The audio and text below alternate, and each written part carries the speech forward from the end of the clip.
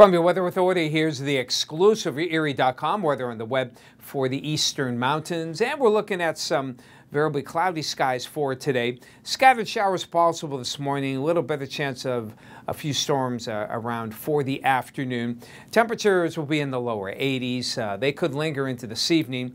And then chance of scattered showers and storms for the rest of tonight. Lows will be dropping into the lower 60s. And for tomorrow, scattered showers possible in the morning, and then showers and storms redeveloping in the afternoon. Maybe a shower on Friday, but more rain showers, particularly in the afternoon again on Saturday.